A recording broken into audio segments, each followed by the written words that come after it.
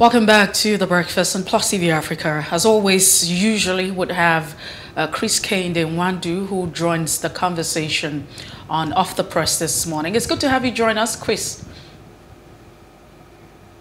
Good morning, Kofi. I hope you had a nice night. Yes, we did. Yes, we did. And I hope you did too. I did. Okay. I wouldn't want to talk about what is affecting us all, but maybe the papers might cover it. You're welcome. Thank you very much. Let's not go there.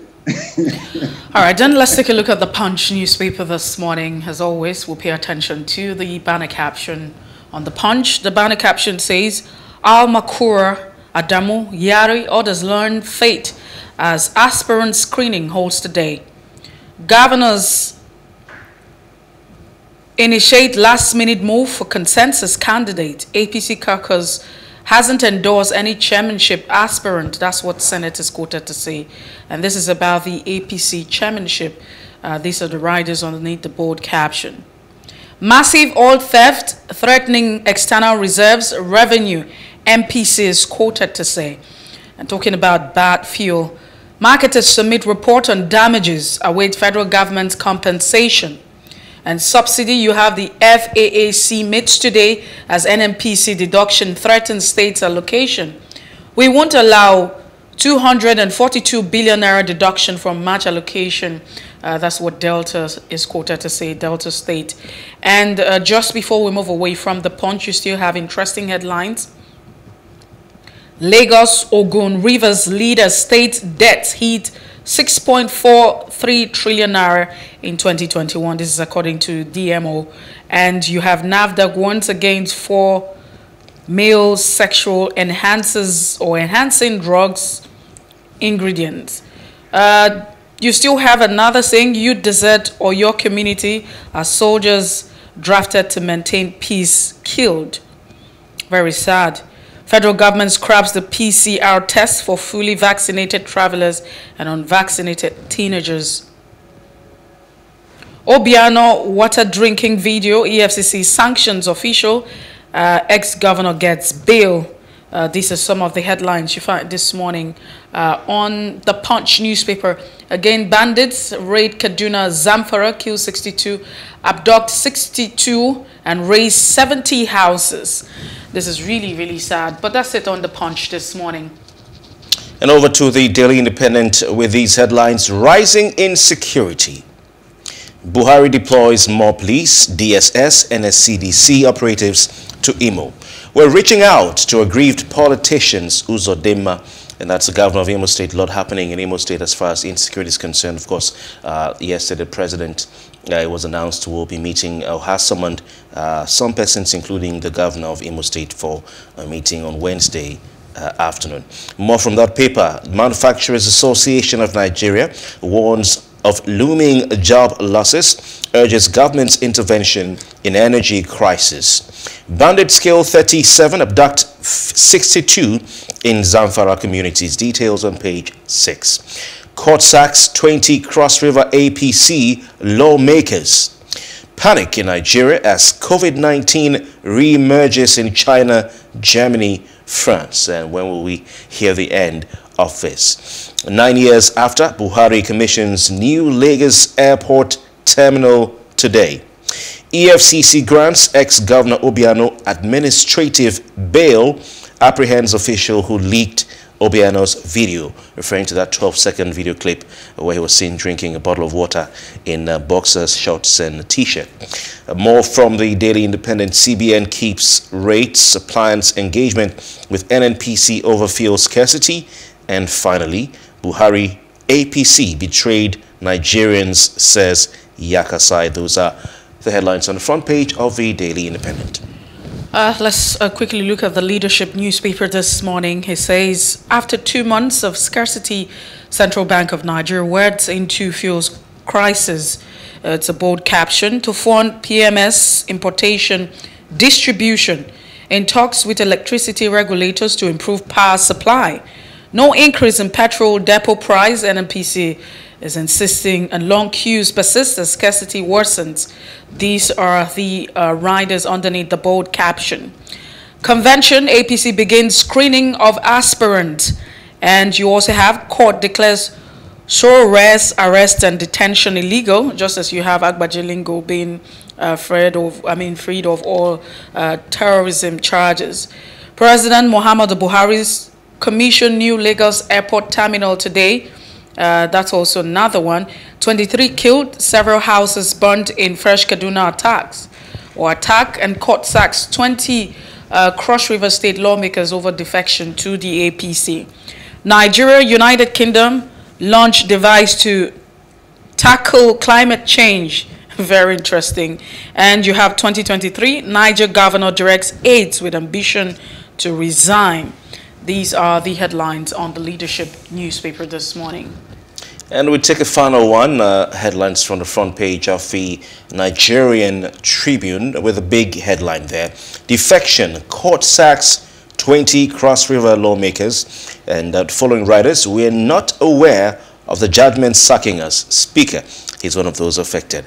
Court strikes out Umahi's motion to stop execution of judgment and issues certificate of return to Agariwe Udogo now.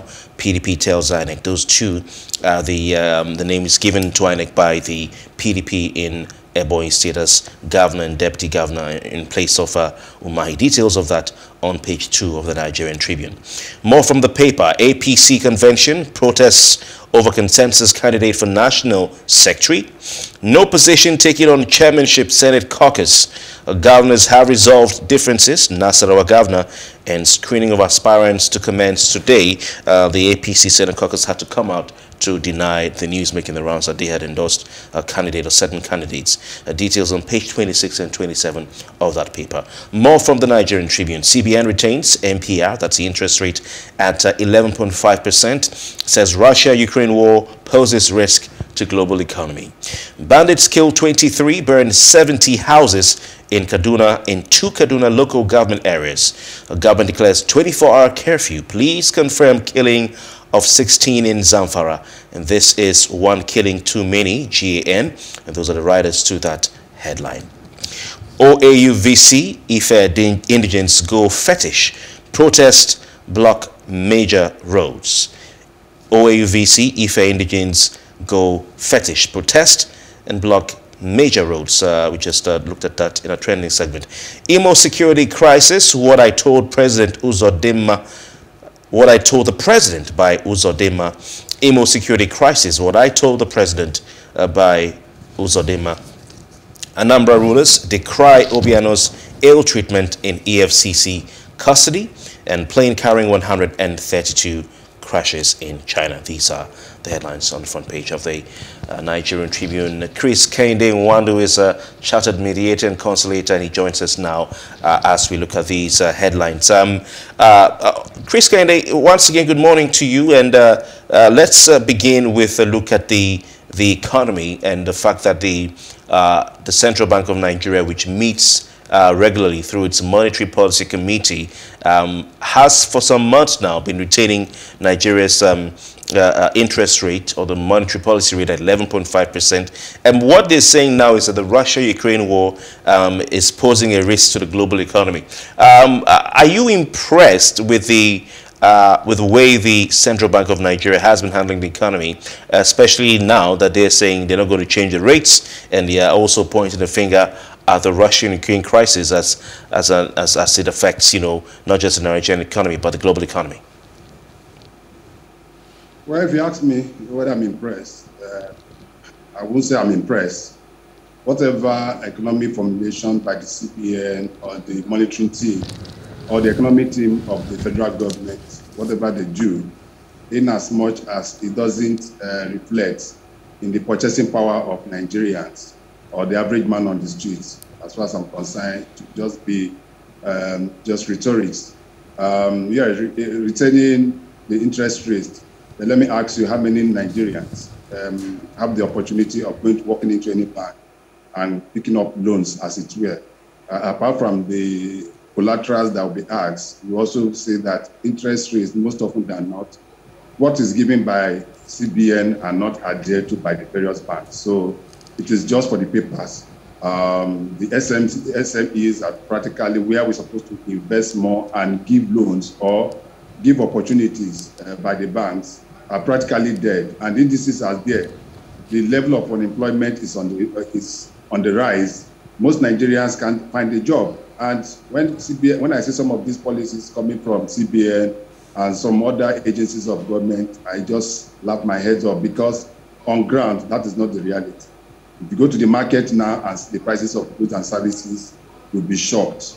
Look at gas. Gas has the average gas, that I think is 12 kg or whatever, has moved from about 3,500 to 5,000. As of last week, it was about 8,500, 9,000. And Messi will tell you also, as I've always said, Messi goes to the market and they tell you that the prices of meat, the prices of fish, and other rice and commodities have increased. So, to me, whatever policy we take, in as much as it does not reflect in the life of the average Nigerian, that to me is always the issue. Then let us even look at the naira. How much is the naira? The dollar. How much is the dollar to naira now? That is where the issues are. So I think we should be doing this. For me, the central bank should be doing more and making sure that our SM, where I want us to focus on, is on SMEs. And we cannot even do that because we don't even have power. Electricity is the engine room of powering SMEs across the globe. So if they don't have electricity, your electricity is dropping from 4,000 to about 1,003 or about 2,000, and you are seeing a collapse of national grid on a weekly basis and the rest of them. How will these SMEs suffer? There are some Nigerians that if they don't go out in a single day, they won't be able to eat, because they make their income on a daily basis, and that is how they feed. So, as I said once again, until average man feels the impulse and effect of this so-called indices that are being pushed out by CBN, to me, it will just be... Yeah, Chris Kehinde Nwandu, there's a story that you can link to, so we don't go back to it. The Manufacturers Association of Nigeria, on the front page of the Daily Independent, which has some very interesting headlines these days, warning of looming job losses and governments urging the government to intervene urgently in the energy crisis. Quickly, you can link that to what you just said before we take the next headline. Yeah, Kofi, I've already said it. I said that our employment rate is so high, and he's talking about also the energy sector, and that also I've said that as well. Yeah, I said that we are practically running on ground zero when it comes to the power sector. You see the national grid collapsing on a daily basis. We moved from about 4,000 megawatts in 2015 when this government took over.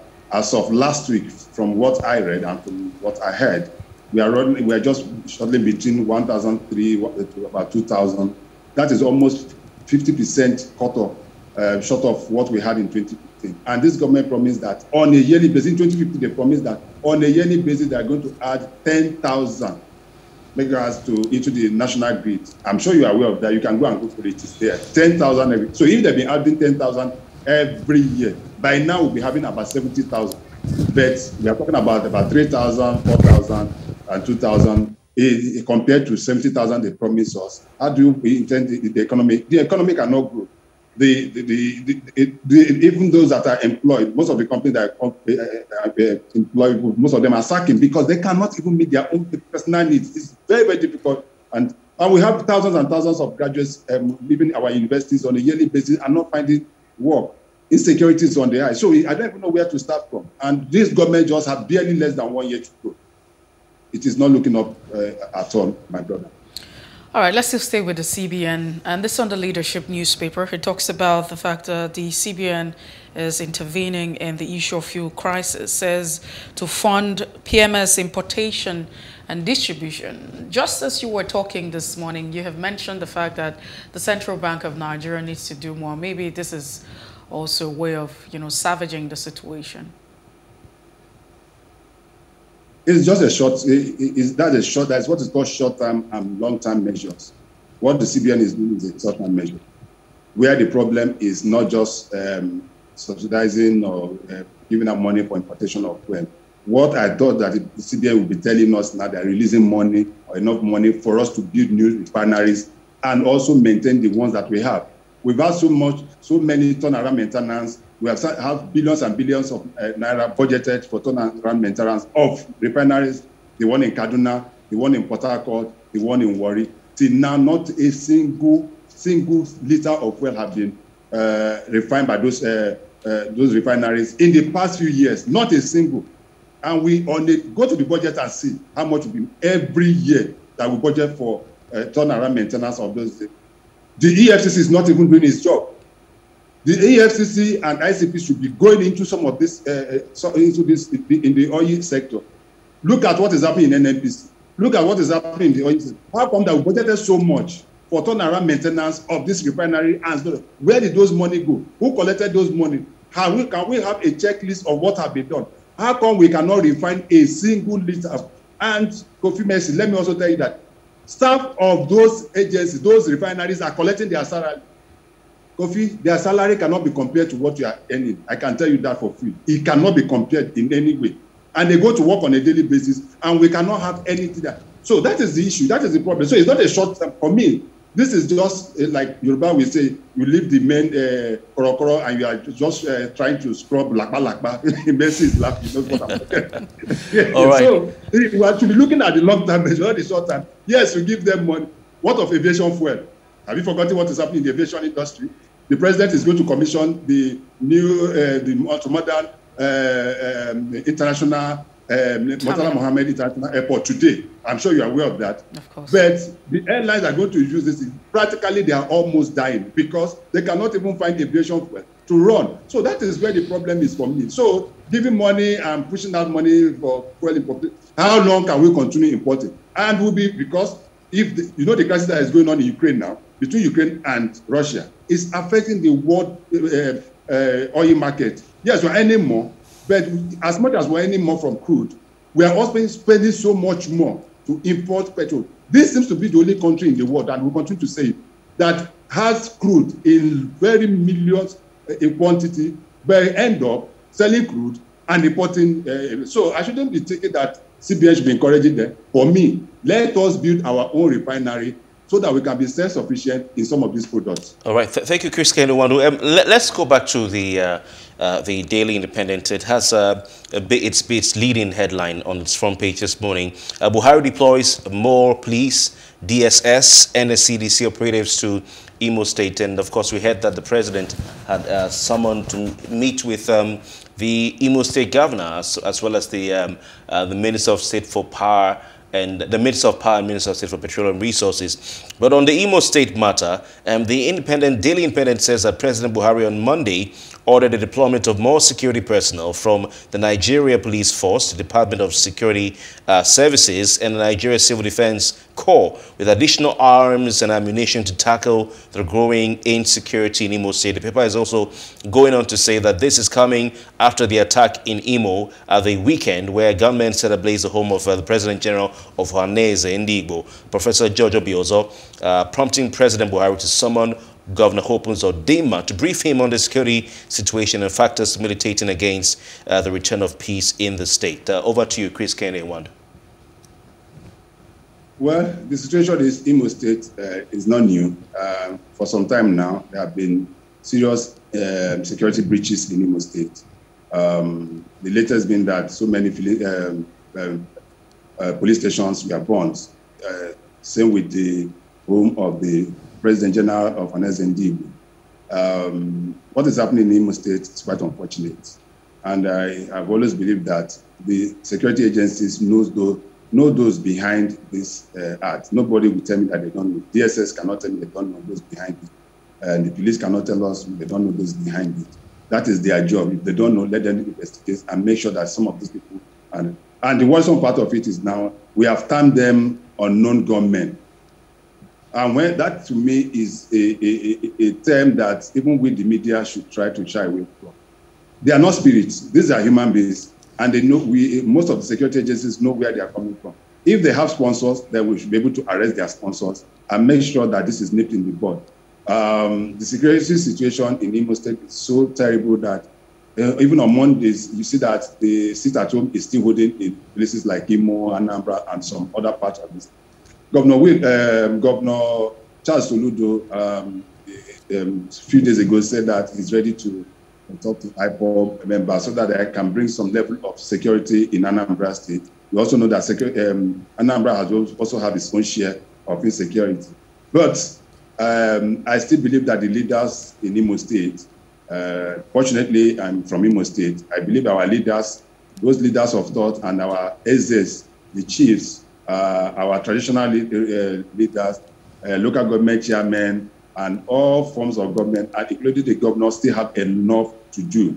All those things happen in various local governments, and nobody will tell me that the local government chairman or the traditional rulers don't know some of these youth who are perpetuating this evil. So we should be able to put hands together.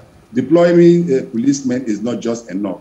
What I believe that we need more in Imo State is more intelligence gathering, so that we can be able to preempt some of this attack. Not after it has happened, then we are now finding the situation. Policemen are being attacked. How come policemen are being attacked and their police stations are being burned? And some of them are being killed. Some were killed a few days ago.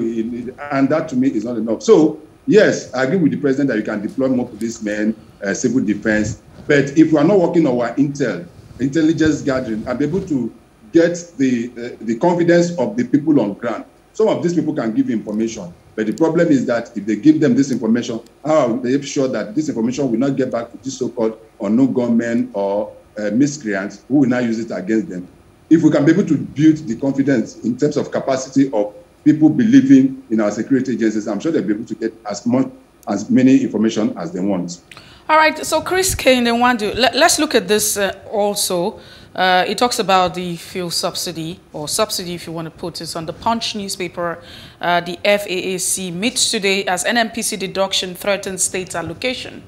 And underneath you find Delta State saying we won't allow 242 billion naira deduction from March allocation. I mean, haven't we gotten to a point in this country where, you know, we have to, I mean, states, I mean, you look at the states, 36 states, they have to be very dependent on what comes in at the end of the day. Is it not time that we begin to think, you know, outside of this pattern that we have been running for a very long time? And think of how, because this would also threaten, and think of how, you know, states can be self-sufficient. I know this conversation has been going on for a long time, but it feels like we keep going in circles and we keep talking about it. Don't we think that right now states will not be able to meet up with their, you know, several obligations? For instance, payment of salaries. You want to talk about other projects.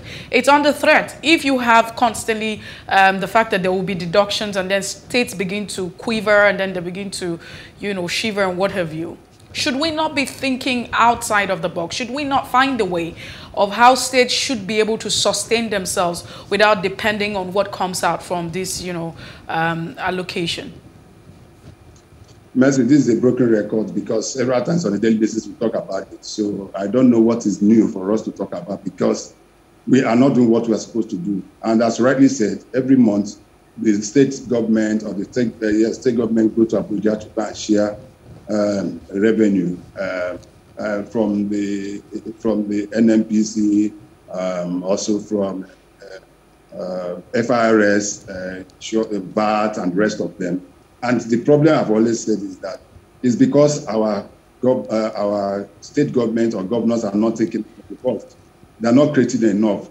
And a part of the problem is also the issue of the Constitution. Until we tinker with the Constitution the way it is presently, and that is what I thought that the National Assembly should have done during the review of the Constitution. They never did it. They were more interested in those issues that affect them and that will benefit them. That is why you're talking about direct or no direct primaries, and those are not the problem of Nigerians for now. Yes, it would go a long way in enhancing our electoral values. But when you talk about devolution of power, where so much power is concentrated on the federal government, and the federal government doesn't know what to do with it. You realize that most of these states don't have power over the mineral resources in their states. It is exclusive, is of the exclusive list in the Constitution, the 1999 Constitution as amended. It's within the exclusive list. So it's not even concurrent list. When you have a concurrent list, that means the state and the federal can legislate on those issues. But these are exclusive. So you have most of these minerals that if allow the state government to be able to participate or take take charge of it, then there's possibility that they'll be able to make money. But the constitution, as it were, doesn't give them that leverage. Go to Ondo State, we have bitumen in Ondo State, go to Osun State, there is gold, go to Enugu State, there is coal, go to Jos, you can see the mining, illegal mining is going on. So, and you go to Kogi State. Kogi is one of the richest states in this country. They have so many mineral resources that, left alone, Kogi can stand on its own as a state. In fact, it's a country on its own. But the fact remains that they have not been given the wherewithal. The federal government is not making it easy for them. Look at ordinary roads. You realize what happened a few months back, where the Minister of Works came to say that even the roads, the federal roads that passes through some of these states, that if the state government repair it, they're not going to refund them. Kofi, I'm sure you read that time. Yes, but that is what I think is that we need to do the needful. Presently, as it were, the hands of the state government are tied. And the only where they generate so much income is from taxes. And what are you taxing? Is it people that don't have jobs? Is it people that their businesses have collapsed? Where are you going to get the taxes from? And you see that on a daily basis, you see if you move out from Lagos now, you're going towards Benin, you see a lot of all those local government boys putting nails, you see them every day, putting nails under your tire and the rest of them, trying to harass Nigerians and the rest of them. If the states are made to be viable enough, then some of these issues of going to Abuja every day to share money will just be a thing of the past. But if we don't do the needful, that is what we continue to find ourselves.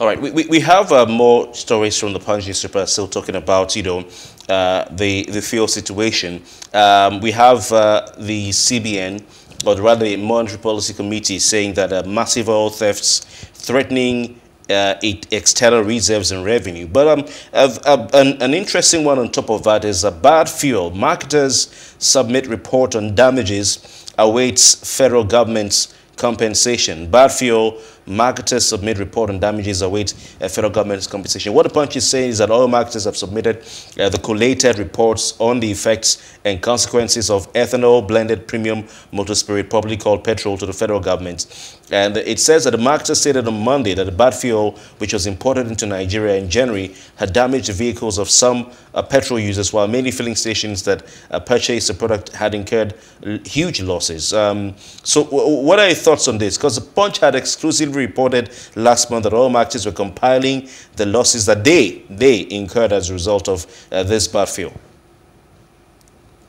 Kofi, it seems it's only economy we're discussing today.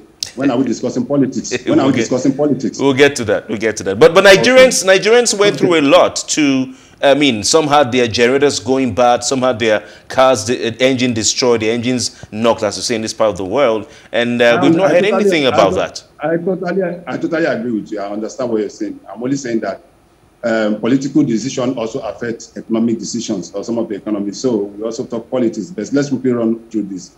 It's a fact that many vehicles were damaged. The NNPC said that they're going to investigate, and those that imported had those over 100 million liters of bad fuel came into the country. But don't forget that NNPC practically imports about 90% of petroleum products in Nigeria. So are they investigating? What is the outcome of those investigations? If the oil marketers are now saying that they are putting in requests for compensation damages, that means it is on the laps of the NNPC. That means they are holding the NNPC responsible. Don't forget that NNPC initially named some independent oil marketers as importers of those fuel, and they quickly denied it. They denied it. And you are talking of compensating the marketers. What of those that had their vehicle damaged? Who is going to compensate them, and how would they get compensated? Some vehicles were done because when they use those fuel, and their vehicle damage, and they packed it up, who is compensating them? But that is where we find ourselves. And it's just going back to what I said earlier on. Until we do what we ought to do, this is what will be happening. Because when you continue to depend on your neighbor to be feeding you on a daily basis, then whatever he gives you, you take. If I want to eat rice now, I'll tell my wife to cook rice for me. But if I'm going to depend on my next neighbor to do that, whatever he has, if you give me Indomie tomorrow, I'm going to eat Indomie now. They say a beggar has no choice. So that's the situation we find ourselves. And because of that, a lot of people are cutting corners, trying to make sure that they cut corners Kofi, you are still aware that it was said that about 106 million, what's it now? 6 million barrels of crude oil was stolen and missing. I'm sure you read that too. Nobody has come out now to tell us how those 106. Nigeria, at times, I just say Nigeria is a joke. It's unfortunate. It's like Charlie Boy show. On Charlie Boy show, anything can happen because you cannot predict Charlie Boy. So, and that is the situation of Nigeria now. It's just this is what that is how we roll, and we continue as if nothing happened. Next time you see another one will come up. They said you've forgotten how much they said they are going to use to clean that bad fuel. Weasley. There's what my people call cheap boy and no also in Igbo. You know what it means? Everyday new story, everyday new issue. Well, that's what we see. Within 24 hours, we forget the one that happened yesterday and we move on as nothing happened. Well, that's it. Thank you so much, Chris Kehinde Nwandu, for being part of the show this morning. We really appreciate your time, always. Thank you very much for having me. Do have a wonderful day. All right, thank you. Chris is actually Chartered Mediator and Conciliator. Is always here with us every Tuesday morning. We look forward to having more of him, but that's the much we can take on Off the Press. And just before we take that break, let's let you know what happened today in history. When we return, it'll be time for us to head straight to our first major conversation right here on The Breakfast. Stay with us.